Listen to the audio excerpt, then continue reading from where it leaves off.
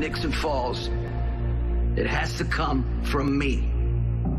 And it will. Okay, I get it. But despite all the pain that it caused, and I know that we're going on with our lives, it's just I need to let you know that the love that we shared is the purest thing that I've ever known in my life, and I am sorry. I am so sorry, but I can never regret that. Candy, for your thoughts? I was just thinking about how much I love you and this family.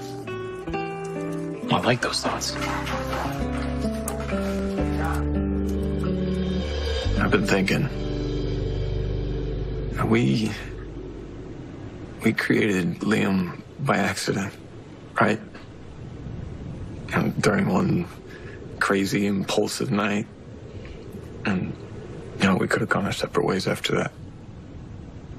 But Liam brought us together. Now that he's gone, I don't want to lose you too. I love you, Sasha Gilmore. I love you with everything inside of me.